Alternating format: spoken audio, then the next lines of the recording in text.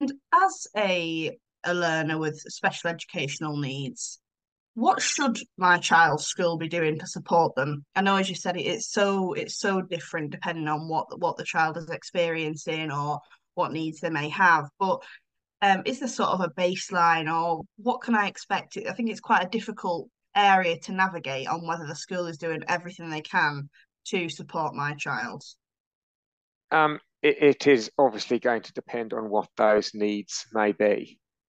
Um, Clearly, if somebody has difficulties with attention, for example, or ADHD, it might be to, give them breaks so that they can move around or give them a fidget toy. That might be totally inappropriate for, I don't know, someone with cerebral palsy who has a speech impediment and they don't need it. So Mm, it will be very dependent upon what people's actual needs are. The key point is that, and I'll come on to education, health and care plans later. The key point is identifying what the child's needs are and what is required to meet those needs. That is looking at from the special education needs side. And then in terms of disability, sometimes there may be a need to make reasonable adjustments.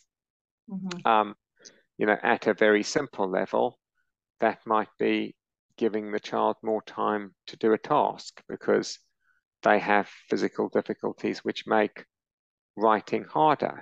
Or if the physical difficulties which make writing harder are such that they really can't write in a way that Mhm.